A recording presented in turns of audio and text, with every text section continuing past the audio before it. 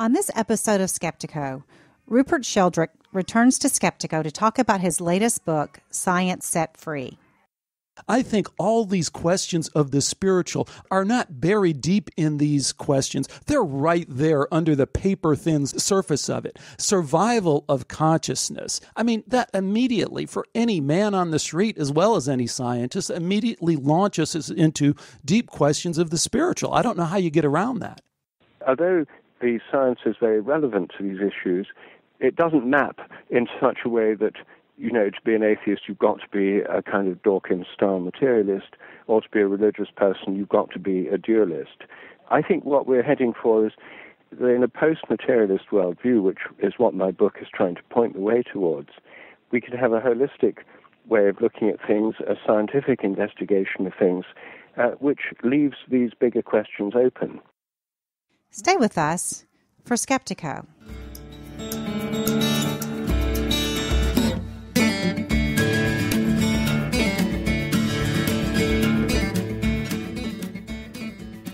Welcome to Skeptico, where we explore controversial science with leading researchers, thinkers, and their critics.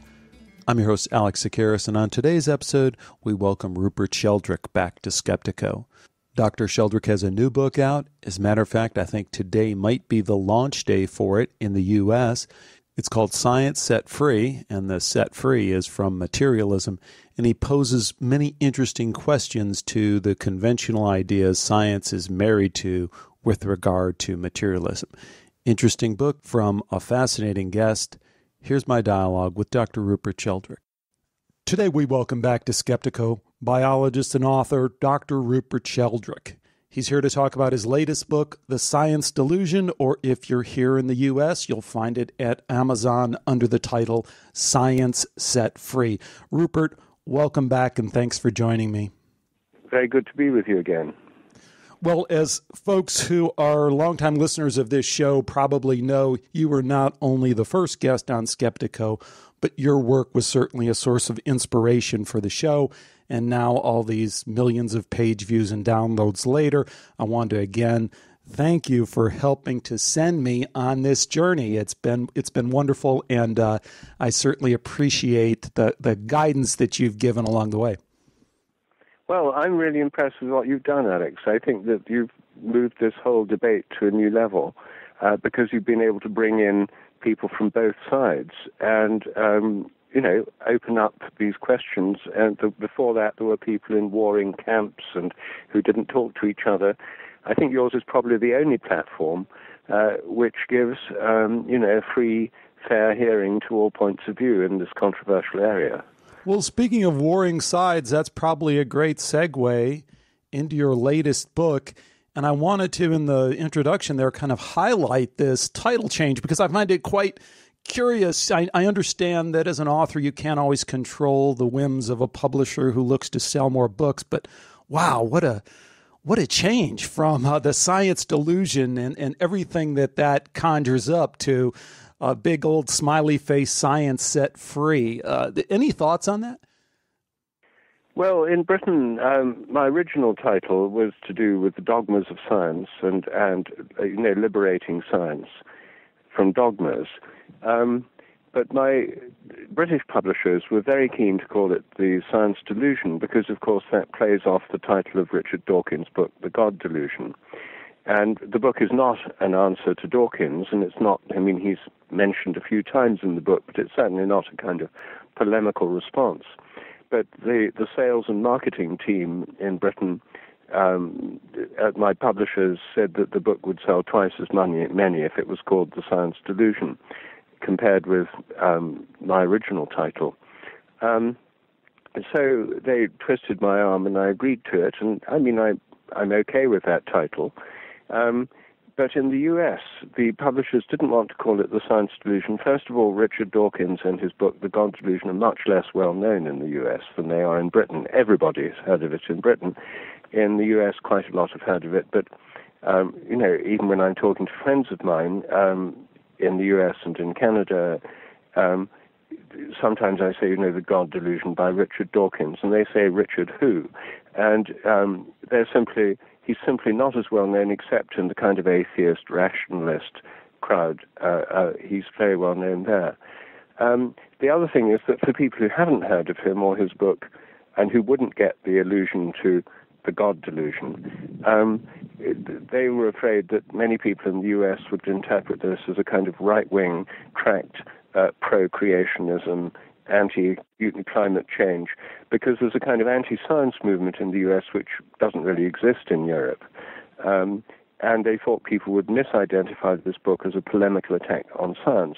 In fact, it's pro-science. It's trying to advance science and the scientific agenda by helping to free it up from the dogmas that are holding it back. So it's not anti-science, it's pro-science. And Science Set Free captures the meaning, the intention of the book better, actually. Great. I'm glad you think so. And I think the book is pro-science, and I definitely want to talk about that. And I guess the way into that is to pull apart this word science. You spend a good deal of time talking about it and the history of science and the philosophy of science.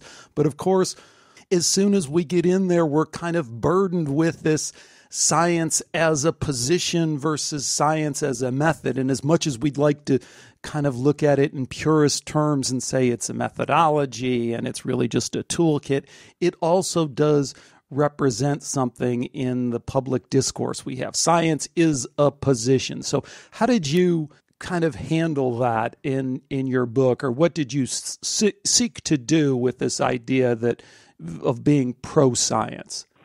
Well, you see, I'd like the science as a method approach. I think science is the best method we have for looking into things and inquiring into things in a cumulative way. But it's held back by dogmas, and it took me a while to realize just what those dogmas are, because when you're learning science, nobody says, here are the 10 dogmas, you've got to believe these. They're not usually spelled out, and most people aren't even aware that they're dogmatic assumptions. Most people within science and outside science think that these are truths, scientific truth. Many people who believe in science, they often say, I believe in science, think that other people, religious people, have beliefs. But by contrast, those who believe in science or the scientific worldview know the truth. And so that's a problem. And it's the dogmas, making the dogmas explicit first, that was the challenge. And then what I do in the book is turn them into questions. So I'm not saying this dogma is wrong. I'm saying let's take it as a question, not as a fact.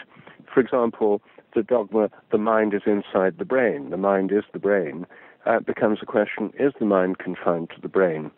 The dogma, matter is unconscious, becomes, is matter unconscious? The dogma, the total amount of matter and energy is always the same, becomes the question, is the total amount of matter and energy always the same? And when one turns them into questions and looks at the evidence, the facts, what science itself has shown, it turns out in every case these dogmatic assumptions are simply assumptions, and they're not just assumptions, they're actually wrong. And yet they're the foundations of science as it's currently practiced. And most people aren't even aware they're making those assumptions. So that's really what my book's trying to do.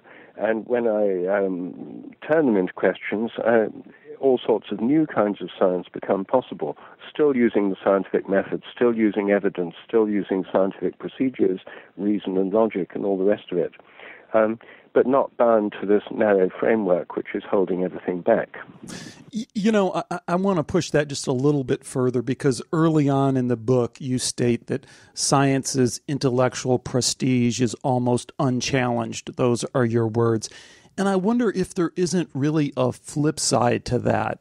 At some level that's true, and at another level it's equally true that science has been fundamentally discredited in recent years. So we can look at ClimateGate, or we can look at peak oil, or even UFOs and ghosts, even evolution. All those are topics that have kind of come to the fore, and science has had their say, and in one way or another has come out of it pretty battered as a result. I think the average person walking around, certainly in the U.S., will nod their head with the intellectual prestige of science nonsense, but when you really speak to them privately, they just don't put a lot of stock in science. I think that's more in the US than in most other places. In China and India and in most of Europe, they still do. But I think that, what makes science, its prestige, so great is not so much the scientific content of science, but the fact that we all use things like cell phones and computers and fly on jet planes and watch TV and that kind of thing. These technological achievements are completely transforming the planet. And they are, but I think people are able to understand technology and engineering and say, wow, this is great. My new iPhone 5 is fantastic. And they're able to separate that from the quote-unquote scientist who stands up there and says this or that about climate change or about any of these other topics that then turn out to be not only provably wrong, but just kind of on the surface of it silly. I mean, the idea of free will or consciousness or any of these things that wind up with your propositions just looking rather silly. I think people have really internalized the extent to which science just doesn't have these answers.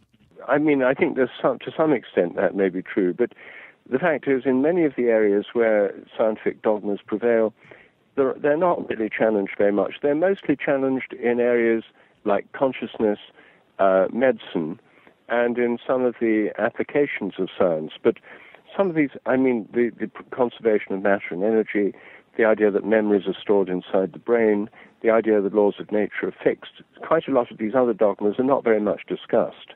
And I think that it's when one looks at the whole picture, the broad picture, one sees a consistent pattern. A lot of the problems that arise from science and its public image at the moment are because of its dogmatism, and also because of the way in which science is actually pursued, which is not really a culture of open debate and discussion, but a kind of authoritarian system. So the book, anyway, is an attempt to look at the dogmas in a way that I hope will help those who've already begun to question science, and for those who haven't, to show that things could be very different from the way they are now and potentially much better. If someone reads your book, one of the propositions that you make that comes to the forefront pretty quickly is materialism, this idea that your mind is equal to your brain. You are this biological robot. But you point out, I think, quite convincingly how flawed this idea really is. But I'm not sure that you answer the next question that I seem to encounter most with people that I talk to, and that's, how can this be question? So people say, gee, okay, it sounds very persuasive what you're saying, but how can these people be so fundamentally wrong about such an important question? How can these guys be so wrong? These are the guys we look up to. These are the guys we prop up. This is what everything's built on. How can it be so wrong? Well, I think the simplest way of answering that is to look at the history of it. And the history of it is that in the 17th century, the scientific revolution, which gave us science as we know it, was revolutionary precisely because it broke away from the earlier view, which was that nature was organic, the earth was like an organism, the universe was like an organism, animals and plants were truly living beings with souls. The word animal comes from the Latin word anima, for soul. So the previous view was that nature is alive and organic. The machine theory, which is what modern science was based on in the 17th century, said nature is not alive and organic, it's mechanical and unconscious. Matter's mechanical. Animals and plants are just machines. The earth's a machine, the human body's a machine. The only exception in the whole universe that's not a machine is the human mind, which is not material, not physical, and God and the angels. These are part of spiritual reality. Everything else is mechanical and unconscious. That's Cartesian dualism, and that was the dualism between people and nature, humans and other animals, spirit and matter, which science was based on for 2 or 3 centuries. How materialism arose is the materialists said, we don't want this mysterious spirit that you can't measure or touch and it's not in space and time. Instead of 2 things, matter and spirit, or body and mind, there's only one thing, matter, unconscious matter, already defined as unconscious. Mind doesn't exist as something separate from matter, and God and angels don't exist anyway. They're just figments of the imagination. And so they collapsed this dualism into a monism, a single thing, materialism. Matter's the only reality. And that doesn't make much difference for engineering or making iPhones and things, but it does make a lot of difference if one's trying to understand the nature of the human mind or consciousness. And that's, of course, the biggest problem with materialism. If matter's unconscious, how come that we're conscious? Then they have to say that consciousness is either an illusion or it doesn't actually do anything. It's just a sort of like a shadow around the physical activity of the brain. And so consciousness becomes a huge problem and embarrassment for materialism. It's in fact called the hard problem in philosophy of mind. So although materialists have claimed the prestige of all modern science and technology, they're least successful when dealing with the nature of human minds or consciousness. So it's not as if materialism's been very triumphant in that area. It's been extremely untriumphant. It's problematic, bogged down in endless debates and problems. And of course that is the problem that underlies many of the themes discussed on the Skeptico, in the Skeptico podcast and on the website. Because if the mind is nothing but the brain, then things like telepathy and other psychic phenomena ought not to exist because they imply the influence of the mind at a distance beyond the brain. And so the materialist assumption then leads to a dogmatic denial of psychic phenomena and an attempt at all costs to deny or rubbish the evidence. And so a lot of the dogmatic attitudes we encounter among skeptics, so-called skeptics, come from this belief system. So, and it's not just one particular belief, it's part of a whole package of beliefs, a materialist worldview, which is what my book is critiquing by taking them apart one by one and looking at the evidence. And I think it does a great job of that, a very convincing job of that.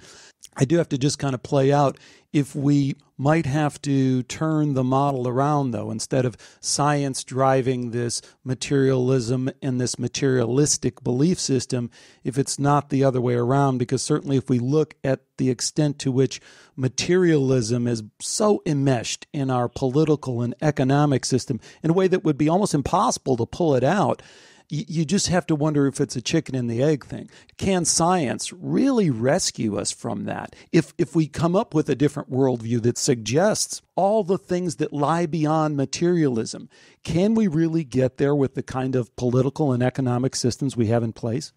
I don't see why not. I mean, if we went beyond materialism in the realm of medicine, for example, we'd have a medical system that was more inclusive and holistic and probably cheaper. That wouldn't please the pharmaceutical companies, but it would certainly please a lot of national health services and medical insurers if one could deliver better health care cheaper by breaking down the taboos and barriers that presently mean that only mechanistic medicine is treated seriously by these funding and research agencies. I think that's perfectly doable. There's already plenty of people doing it. It's just not political mainstream at the moment. And I don't think that would be a huge reform, a difficult reform. I think politically, a non-materialist science, a post-materialist science that was more organic or holistic, would be much more compatible with people's own experience. It would be much more compatible with a healthier relationship to the environment. And I think that these things would probably be quite popular politically. I don't think that this is, materialism isn't an essential part of the apparatus of government, state, and industry. It is right now, but materialism only became the predominant view within science by the late 19th century. Before that, most scientists were dualists and found no problem. Most governments were dualists, and dualism, I'm not a dualist myself, I think it's too limited a view, but it meant there was more harmony between science and religion. They lived in kind of separate compartments. Materialism leads to an onslaught in its more militant forms on any form of religious belief. And that's deeply upsetting politically for a lot of people. And that's why in the US there's this kind of religious right backlash, which is largely confined to the US, but I think one can only see the context for that in a kind of militant materialism, which asserts that science disproves God, evolution shows there's no such thing as God, science is right, therefore God doesn't exist. And Richard Dawkins was Professor of Public Understanding of Science at Oxford, and his atheist views in his mind are simply equated with science. So if one equates science with atheism and materialism, then you're going to alienate a lot of people and cause big political backlashes. And so I think it's done more harm than good and actually creates more problems, far more problems than are necessary. I don't know about more harm than good, but I think personally it really brings the question more into focus, more honestly and fairly, more on the table than to otherwise obscure it. Because that's the one part I guess I really want to push on is at the end of the day, the end of materialism means the end of atheism. And that's what we're fighting about. And I think it requires us to seriously consider all sorts of questions about the spiritual, quote unquote. And again, I think that's what this debate, the underlying fight, is all about. So don't we need to be more upfront about that, and particularly in these alternative sciences like parapsychology? Don't we have to deal with that head on? Let me take that one small step further. I mean, to me, the implications are clear. If consciousness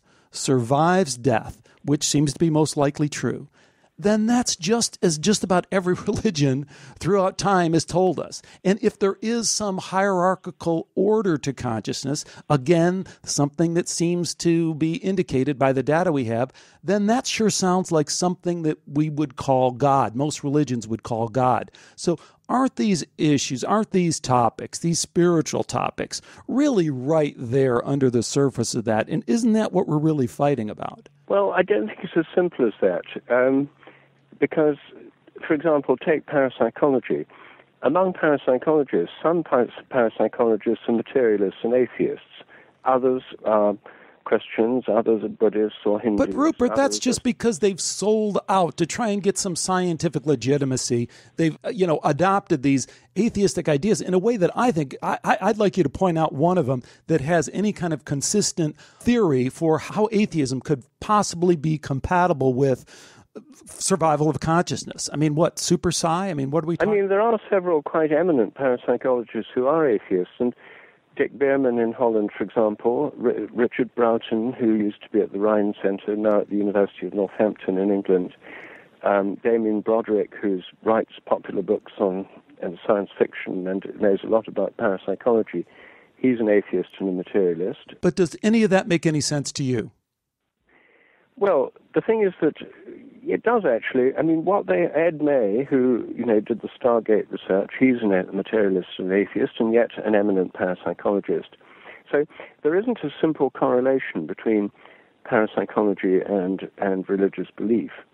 No, what they hope for, and what I think is a real alternative, is that the narrow dogmatic materialism we now have could be replaced by a kind of organic, holistic worldview which wouldn't necessarily imply the existence of God. It would be perhaps pantheistic or animistic without being theistic or deistic.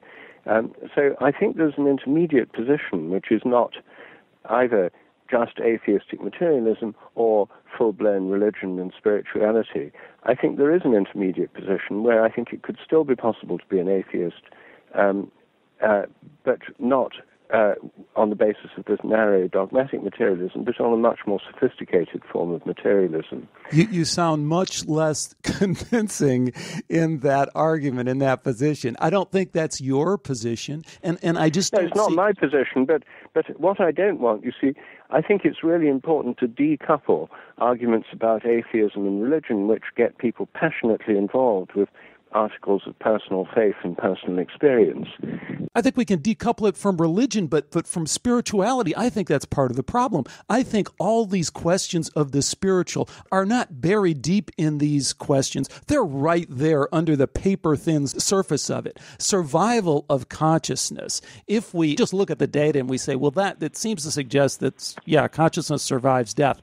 I mean, that immediately, for any man on the street as well as any scientist, immediately launches us into deep questions of the spiritual. I don't know how you get around that. Well, I mean, the survival of consciousness is, one aspect of religion or spirituality, but there have been spiritual people, including many Jews, for thousands of years, who are religious and spiritual but don't believe in survival of consciousness. So, again, there's not 100% correlation between these points of view. Even at the time of Jesus, one of the great debates going on at the time the New Testament was being formulated in the life of Jesus and then in the subsequent discussions was, the Sadducees, the temple priests, didn't believe in survival, whereas the Pharisees did. And this was a really big debate, and that debate still goes on in the Jewish community. So it's even though both sides are devout religious people with a spiritual experience and dimension.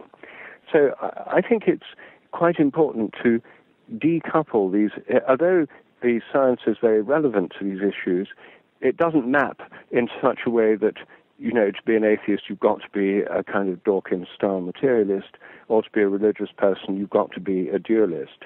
I think what we're heading for is that in a post-materialist worldview, which is what my book is trying to point the way towards, we could have a holistic way of looking at things, a scientific investigation of things, which leaves these bigger questions open.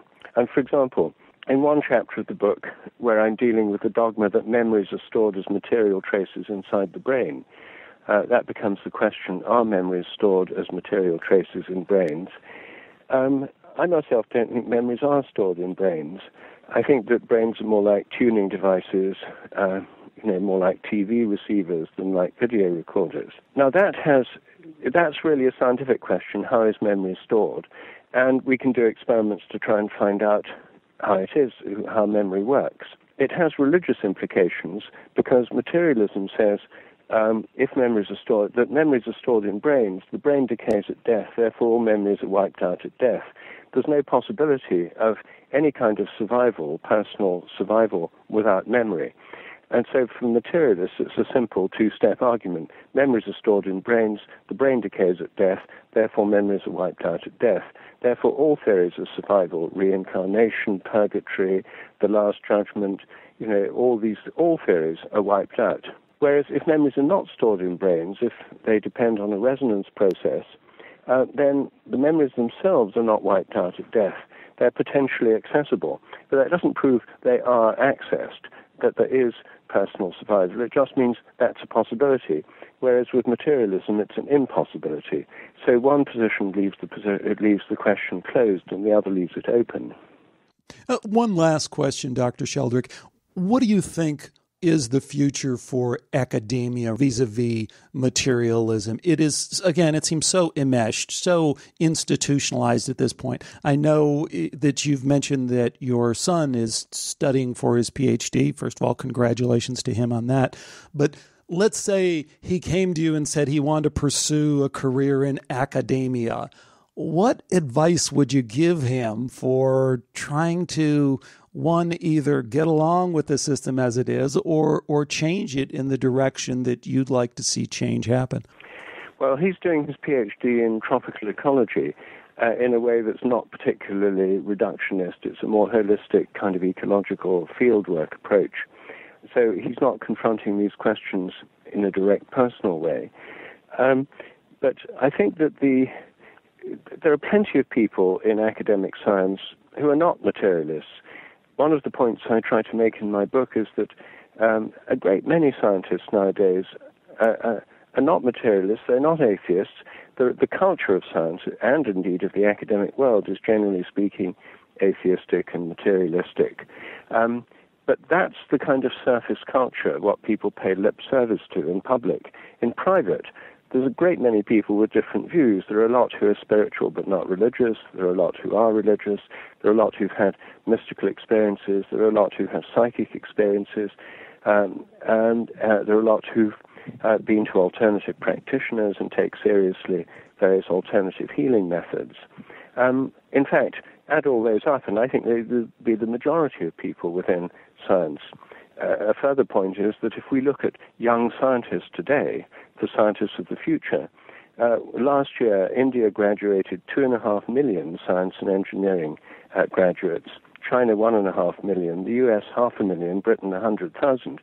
But in Britain and the US, about a third of them at graduate level were Indians, Chinese, and Koreans.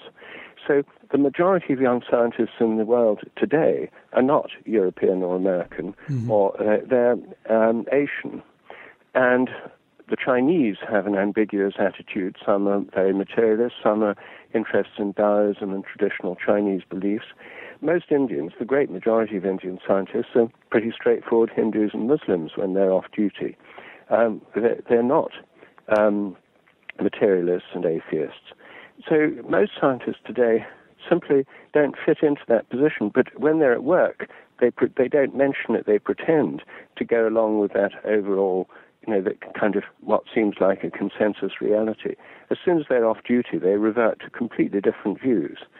I would say the majority of scientists, in fact, lead a split life. What I'm proposing is that scientists come out, speak much more freely about their own experiences and interests to their colleagues, and they'll find that a great many of the others share these interests or have things that they can talk about fruitfully.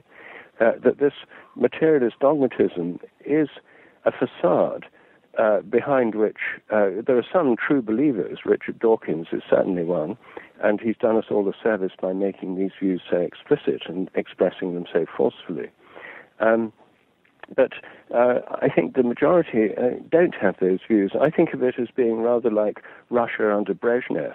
In that late communist phase of the Soviet Union, in public, almost everyone went along with Marxism and dialectical materialism. A few dissidents stood out against it and were sent to psychiatric institutions, but the majority just went along with it as if they believed it, and they dutifully clapped at public meetings to speeches by the party leaders and so forth. But when the Soviet Empire collapsed, how many really believed it? Probably only quite a small minority. I think it's rather like that in science. And so I think that when people feel free to come out and speak freely, and when scientists feel they don't have to pay lip service to this dogma, it's not as if the whole academic world will suddenly oppose it as one person. They won't. A lot of people would be enormously relieved, and I think the academic world would get a new lease of life through people being able to speak and think more freely. Well, that's certainly a wonderfully optimistic future that you paint, and let's hope we get there. Rupert, tell folks what's coming up for you. Again, the book available right now at Amazon, Science Set Free, 10 Paths to New Discovery. What's coming up in terms of your speaking lecture circuit? It seems like we're always hearing about you, and you're popping up with some new YouTube videos and the like, which is great to hear. What's coming up for you in the near future? Well, in the near future, in San Francisco, September the 7th, at California Institute of Integral Studies, I'm giving a book launch lecture for this book, which is published in the U.S. and Canada on September the 4th. September the 8th, I'm giving a week-long workshop on it. The following weekend at the Esalen Institute in Big Sur, California, I'm doing a weekend workshop on the themes of this book. Those are my main things in September. Then I'm going back to England. I'm in Canada right now. And I'm going to the U.S. again in November. I'm going to be doing some talks in New York, mainly at the Open Center. I'm not doing anything in between, and my publisher said there's no point trying to do book promotion before a presidential election in the U.S. So I'm not coming back till a week after the presidential election, when hopefully the hanging chads will have been sorted out, and I'll be able to, things should be getting back to normal. So that's the main thing, and meanwhile there will be various YouTubes and discussions about the book. There's already some lectures online about the book from my presentations in England. And anyone who's interested can see them there on my website, www.sheldrake.org. And anyone who's interested in knowing where I'll be speaking, what I'll be doing, can look at the website or sign on for my e-newsletter, which I send out only every couple of months, but it gives an update on my various activities for those who are interested. Great. I get those emails, and it is nice that they're on a regular basis, but you don't overwhelm folks with useless information, so it's very well done. Well, Dr. Sheldrake, thanks again for joining us today. Best of luck with the book, and hopefully we'll touch base with you again in the not-too-distant future. Good, thanks very much, and all the best to you and the great work you do. Thanks again to Dr. Sheldrake for joining me today on Skeptico. A couple of questions I guess I'd tee up. I think the main thrust of this book is topics that we've covered over and over and over again in terms of materialism, but I particularly like the way that he's drawn out these assumptions that materialism is based on and turned them into rather provocative questions that even when one first hears them, you're kind of drawn to say, yeah, why would I assume that that's true? So I think it might be interesting to flesh some of those out on the forum and discuss those questions. If someone would like to do that, that'd be much appreciated. And the second topic I'd want to discuss is this last one that I brought up with him, and it keeps popping up for me at least, and that is this connection between a post-materialism scientific world and the spiritual. So again, to me, it's clear that as soon as we get past materialism, we have to confront head on these questions of spirit. Are there spiritual beings? What happens to consciousness after we die? And I'm not advocating that we approach those from at all a religious standpoint, but from a scientific standpoint, the best way we can. It just seems to me clear that those questions come to the forefront right away as soon as we make that step beyond materialism. So it will be interesting to see what you have to say about that. Of course, the place to connect is on the Skeptico website. It's at skeptiko.com. As I mentioned in a previous episode, there's a new version of the comment section that makes it really handy to follow threaded conversation. So I invite you to check that out in the comment section of the website. And then, of course, there's the forum, which is a very popular place for folks to kind of hash out some of these ideas. Either one of those places are the place to go. And, of course, you can always email me or connect with me on Facebook. I try to get to as many of those as I can. I can't always get to all of them, but I try. Well, that's going to do it for this episode. I have several interesting shows coming up. Be sure to stay with me for all of that. Be sure to tell your friends and blog and write about Skeptico whenever you can. It's interesting that we've had a steady uptick in Skeptico listenership, but especially in the last month or two, it's really kind of kicked into gear, and maybe that's just because I've been putting these out every week. I don't know how much longer I can keep that up, but I will try. So again, that's it for today. Until next time, take care. Bye for now.